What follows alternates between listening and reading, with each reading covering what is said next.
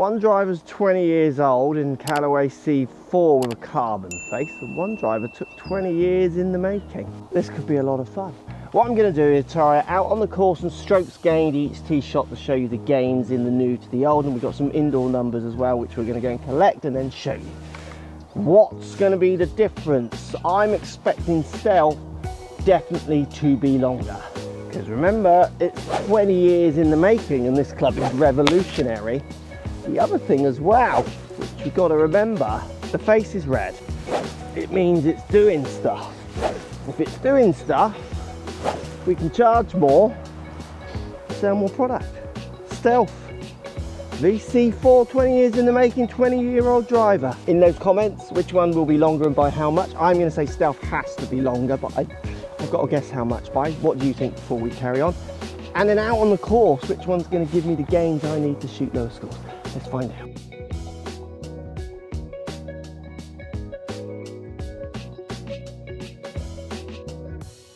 So Stealth looks great. Black to the red does look nice. Shaping of it looks good. You want full reviews on this club, I've got them on my channel. This is more fun compare. Now that's a good hit with Stealth on a really aggressive line as well. Oh, that should be gaining. Just because it's got a red face. C4 Callaway, 20-year-old, they went carbon, and to be fair, you could argue it didn't go well for them. Not that the club didn't perform, maybe more that people just didn't like the sound. And that's the thing with Stealth that I wonder about, is it does make that dull carbon sound. What effect will that have for people who don't make that much sound with their driver? Are they going to want something that makes more sound? Obviously C4 looks much smaller down by the ball, looks deep but small.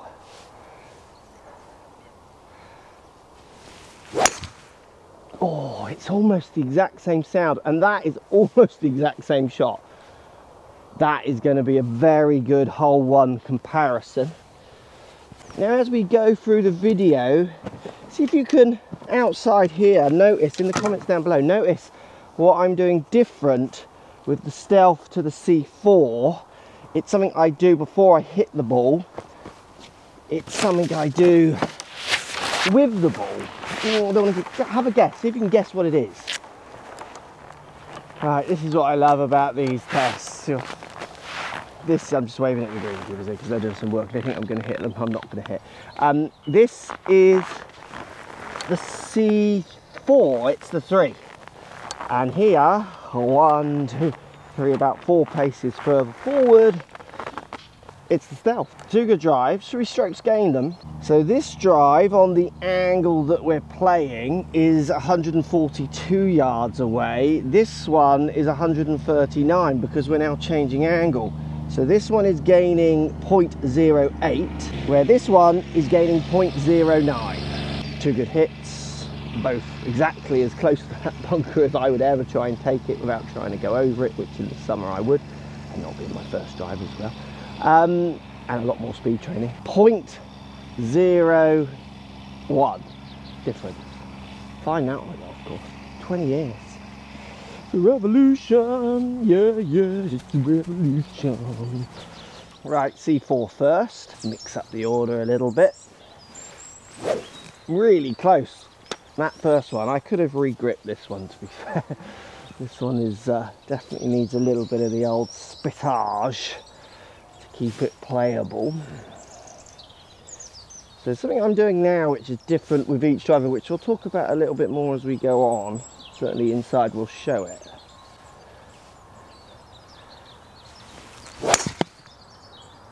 Like, it's just a good sound. That's such an arrow. I've hit that half decent, like not the best, but certainly not the worst, and it's just a lovely flight. The sound is so similar with both clubs. I think that's what's so interesting with the carbon wood age ideas and claims. That's what they're calling this, like as if they're, you know, it's a new age and everything's, you know, like relate to like the Stone Age and the Ice Age and stuff like that. I mean, it's 20 years old in golf terms, in golf driver. This is like the blooming Stone Age, and just because you don't remember, or some of the audience might not remember the Stone Age, doesn't mean it hasn't already happened and people have gone that route before. But Say what you like, can't you? Marketing within reason. Oh, that's a bomb. That's got to be like 20 past it. That is a bomb. I've ripped that. So that'll be an interesting, that's a rip against an average. Come on, gains. Give me carbon wood age gains. Give me stone age gains. Oh, steps are there. Better not jump off the front of the tee, had I? Right, here is the C4 and there is the Stealth. It's definitely further on and it's on a better angle. On the angle of the tee, I would put it about here. But let's look at the physical yardage. So this one, C4 in the fairway, gaining 0.17. A good gain. Let's walk up to the Stealth, get its measurement. And here's the Stealth. It's the same ball I'm using with both clubs. This one is gaining 0.2. So this one is only 84 yards out. So 0.13 is 0.04, I think, at the moment difference in the two drives. And that was an absolute bomb compared to an average. I'm amazed how well that one's done for an average hit, because on the angle of the tee shot, we actually would be about here. So it would be here because I'm cutting the corner, which makes it basically how many yards forwards we measure it.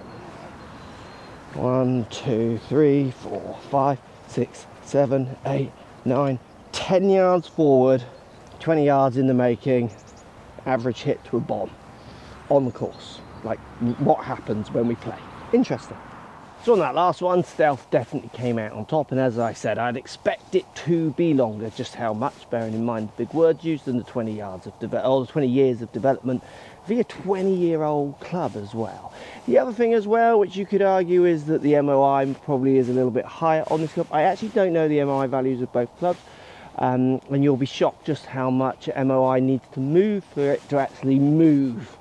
Bear in mind, people say they can feel MOI. If I ever say one feels stable, more stable than another, it's anecdotal. It's what I feel. If you actually measure, I've done tests where I've looked for MOI, maybe check the video out, search, can I find MOI Mark Crossfield? You'll find it, or I'll put a link in if I remember, which I rarely do. And you'll find I've used a much lower MOI driver, I would argue, than the C4 over the modern, like, highest MOI ones, and I struggled to see the difference over a big batch of shots.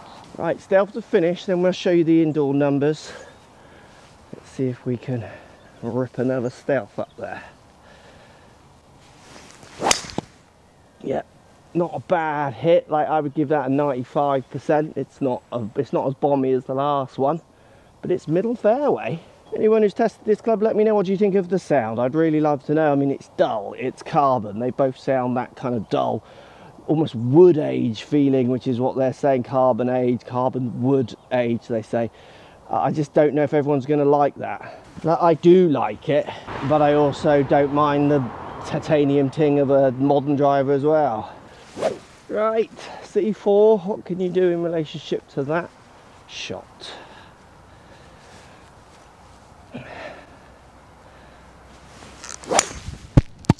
Oh, my mic's come off. I'm sorry you're going to hear that. Just going to pick my mic up because that was a decent hit. Again, I would say that was a 97%. Let's go and see how they've come out. It's the power through the mic off. Right, there is the Stealth. That is, yeah, the Stealth. 146 out. Let's give that some strokes gainage. So the Stealth is gaining 0.04, and the C4, which is 138 out, both in the fairway, I'm hitting fairways today, is gaining 0.07. The Stealth wins. Overall Stealth has won, but the difference on those two is very small, and if that difference would actually play out over time, with all the gains and losses I can make with second shots and chips and putts and all the other things, I mean, I would just expect it, with the words that TaylorMade used, to be a lot more than that. And that's not true. I wouldn't expect it to be that, but maybe some people still are. It's got a red face after all. So you're catching me at the end of a data set here, just trying to get as many numbers as I can with both clubs to show you what I do, which I don't see custom fitters do enough. I hit 3 with each and keep swapping. Make sure I don't get into any patterns of hitting. It is amazing how similar both drivers feel and sound, considering they're 20 years apart. The last few with C4. Can anyone spot the difference between C4 and Stealth with what I'm doing here? Basically, I'm having to tee it a bit lower, which we'll talk about. And I think it's to do with the size of the head not being stretched back enough for me to get the most out of it, like that. My modern driver, up and almost slightly out and up and out, up and straight swing. High toes is what I often hit, which get great numbers and roll out. It just doesn't work with this one. You've got to center it, and I don't feel like I can be as up. I add loft like most people do with their driver. And I think this to do with the shape of the head and where the center of gravity is. So what I've worked out is I do have to swing this one slightly different to get the most out of it. And that's neither better or worse, they're just different, because the amount of students I get of all different abilities who hit down at the ball and add little loft to some loft and then hit up. Like it's not always so handicap specific. But what it does show me as well, obviously with this driver, if they made it in the modern era, like they wouldn't make it this size, it would be stretched back more, which then would allow me just to swing it how I want to swing it. And also, when I used to play with heads this size, I wouldn't have probably done my modern day driver, because I do adapt. I am able to like find out how to get the most from a club, and you'll find lots of good players do it almost subconsciously. They will react. If I go and whack lead tape up the shaft here that moves the center of gravity more towards the heel, they often find that spot. So here we go, let's look at the two numbers. Let's first off focus on the two circles here. And this is definitely what we were seeing outside. Lots of overlapping, slightly straighter data set with the C4, but I wouldn't say that is any straighter than Stealth. Like that's so much me playing through. Sometimes in these reviews people go, oh, look, it went straighter. Ooh, it didn't. If we just, it went straight on that test of a limited amount of shots.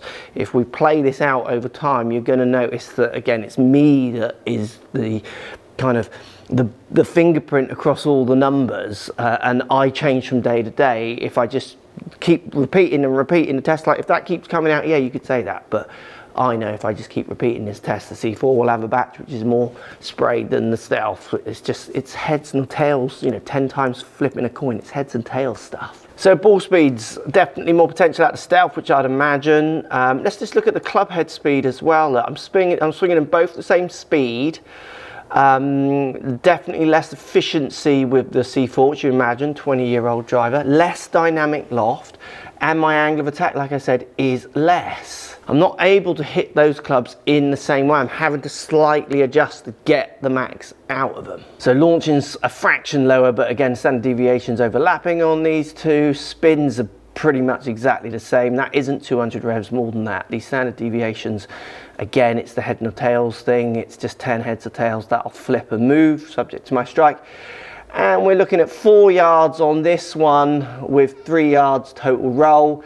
But again, look at the standard deviations. 8 short and long, 6 short and long, 5 short and long, 6 short and long. They are so close. Now, I do think I could repeat that. I reckon I could repeat over and over and over again. I think the Stealth will come out, maybe 5, arguably 10, but I think 10's a push yards longer. I think a fair analysis of that, even though that data set overlap, as you would imagine, I definitely feel like I would win over time, as you saw outside from the strokes gain, just over and over and over again. I'm going to choose Stealth all day long, but that's the 20-year-old driver. Basically, if Callaway made that driver again now, it wouldn't look like that. It would have the same materials. They might do other things. But basically, if you get those clubs like for like in size, so I'm able to hit up more and get the high toe low spinners more, you're going to see exactly the same numbers. And you could argue from that data set, you'll see in the exact same numbers, but you've seen it on the course. We're going to do a little game just to finish to show you the example. I've got a green at 320, which I can't reach, and this year I want to try and reach it. It's like my goal. Out of the two drivers, if one's going to reach it, the Stealth's got much more chance than the C4 when I'm going at full speed. Amazing how close. What did you guess at the start? All right, just one more go crew, 320 green. I've hit it on the front edge. I think I've hit it through the back with a fake read on the Stealth Plus video, but it was a low spin crazy. Full tilt. Which one's going to get there or not get there by the least amount or the most amount, subject to which way you want to say that. That's a pretty decent hit with Stealth. I don't reckon it's my fastest yet.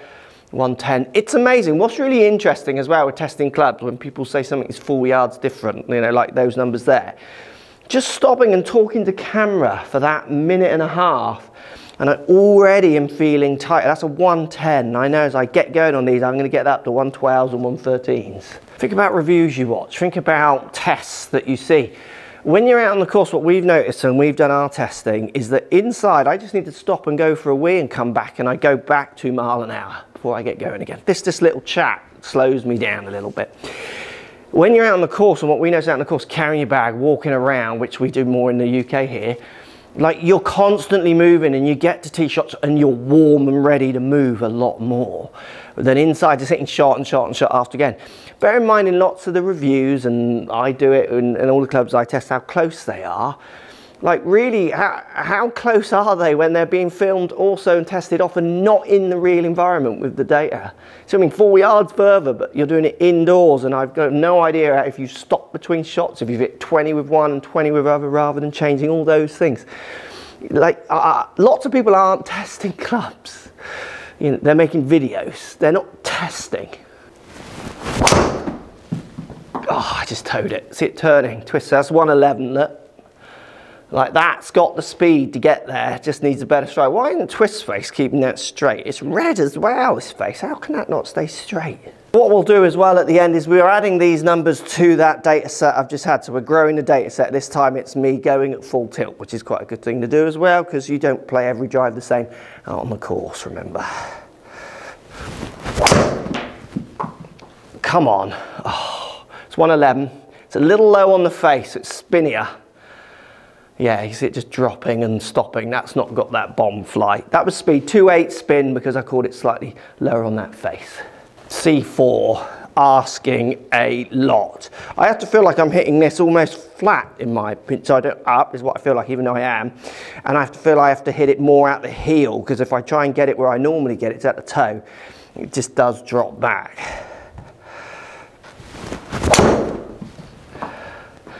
111. So I can move these two at the same speed. Look at that one, look. Like that is not far off the other. 157 ball speed, 2.9 spin. I just can't keep the spin down because I haven't got the real estate to the CG to help me out, I don't think. Ah, it's low. Oh, 111 speed again. Low hit, you see it dropping a bit shorter. It's still doing fine. 251 carry, so it has dropped back. 3.4 spin. So basically Stealth definitely, when you start pushing to the limits, has its advantage, but that's not Stealth. That's the fact that it's a bigger, different style of head that allows me to get away with different strikes. You could give me any bigger head, you'd probably see the same differences.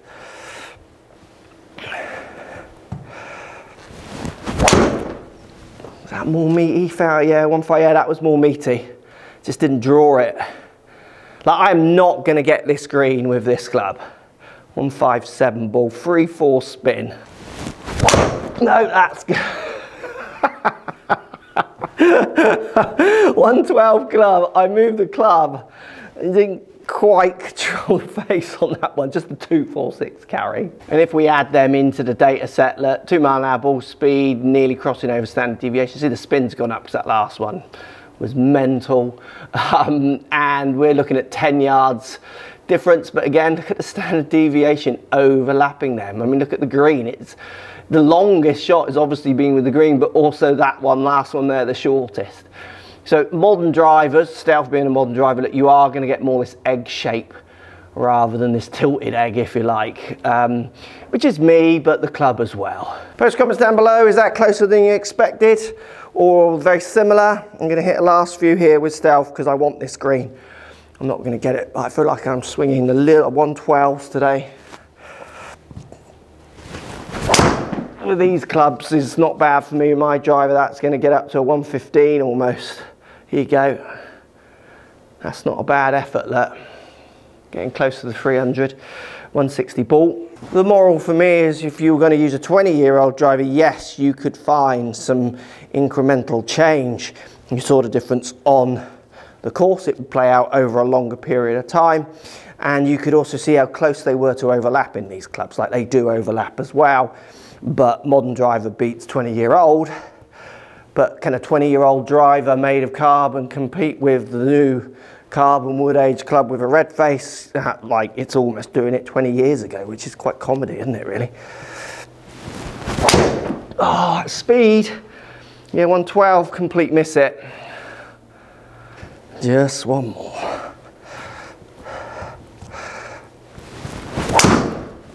There we go. Here we go. Here we go. Here we go. Get up, roll hard, go faster. It's almost a line ball, but it's short. Thanks for watching. Post comments down below. What do you think of those two? Amazing, isn't it? It is amazing, bearing in mind how aggressive all the companies go with their marketing.